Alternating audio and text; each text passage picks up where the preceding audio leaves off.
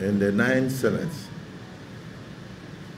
a total sum of about 23.5 trillion was brought before the Senate for the Senate to, is it concur? To approve.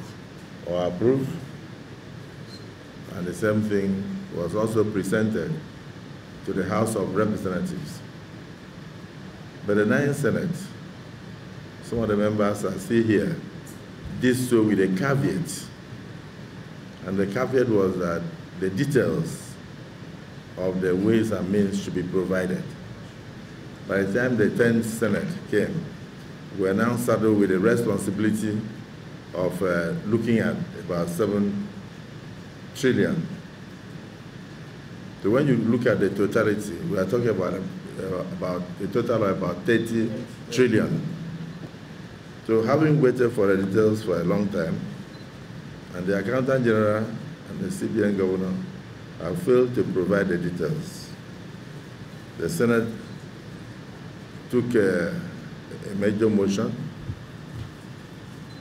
and then decided to set up an adhoc committee to look into these ways and means, and particularly look at how the expenses were done. It is our belief that the totality of the ways and means somehow have contributed to the current economic hardship that we are facing today.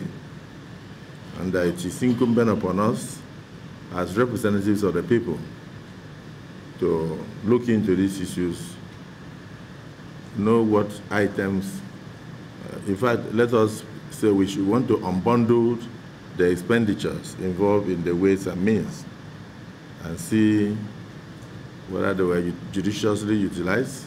Your Excellency, the implication of this is that Nigerians are waiting for the result of this investigation. I want to assure you that we are going to carry out this assignment expeditiously, but without any form of compromise. We are going to carry out this assignment expeditiously without any form of compromise. That I am assuring you.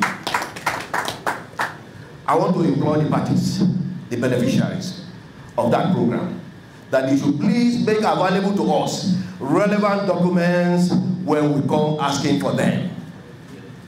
I equally want to employ them to make themselves available whenever we call them for interface.